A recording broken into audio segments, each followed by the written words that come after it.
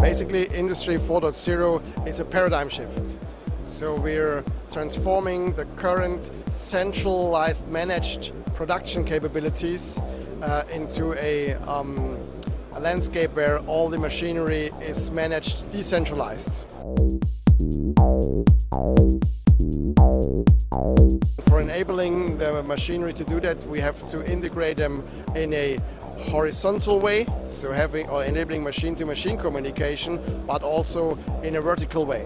So to providing the capability to have the enterprise resource planning systems communicating down to manufacturing. This provides the capability or the possibility to enable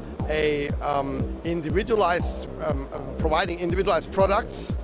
As you know, they may be from shirt designs or something like this. You can enable this kind of production capability and offering this to your customers. So you will be able to provide individualized products under the cost circumstances of mass production.